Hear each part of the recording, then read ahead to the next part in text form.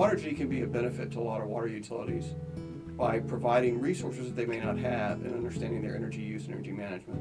Right now, there's lots of opportunities. There's triple the amount of money available for energy efficiencies than there is to support water utilities through traditional government processes.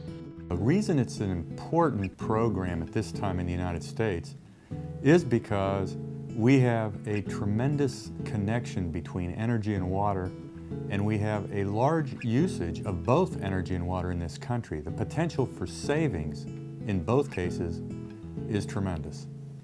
Right now, as we look, the states have committed billions of dollars, either through direct funding or by having the private utilities provide funding through ratepayers programs. Water utilities are well positioned to get this because water utilities have the gold standard types of energy efficiency projects. Water utilities are facing multiple financial constraints.